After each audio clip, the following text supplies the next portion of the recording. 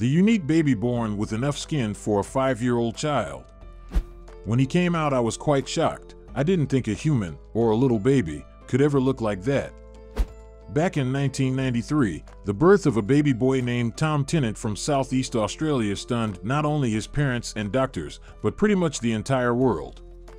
The story of his mysterious condition, which left him with enough skin to cover the body of a 5-year-old, made everyone wonder what life would bring for this boy.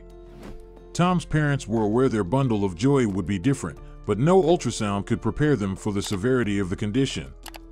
When they were told something was wrong with their baby, they even considered terminating the pregnancy, but luckily, that didn't happen.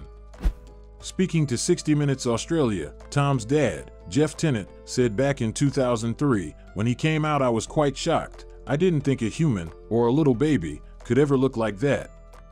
His mom also spoke of the moment she first saw her baby boy. "My heart came up to my throat, but at the same time it was lovely to pick him up and cuddle him," she said. Over the years, Tomm spent a lot of time at hospital, not because he was sick, but because doctors wanted to examine his condition and learn how to help him. Since the literature never documented a case like his before, they had a hard time learning what caused him to have so much excess skin. Upon further research, they were finally able to give Tomm and his parents some answers. Namely, experts saw similarities between the way Tomm looked and the Chinese dog breed Shar Pei.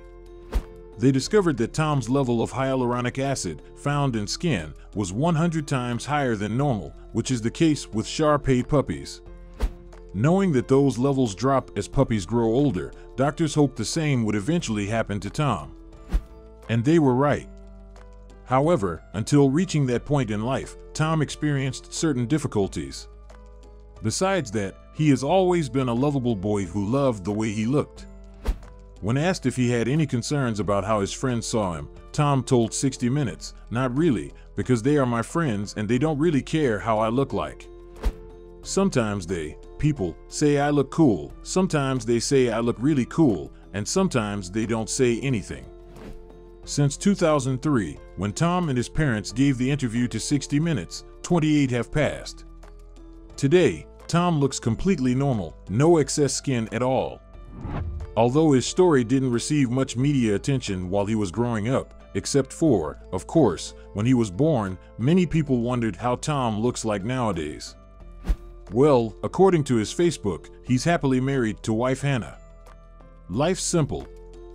You make choices, and you don't look back, Tomm posted on his Facebook profile, and we assume this quote sums up his mindset and whole life.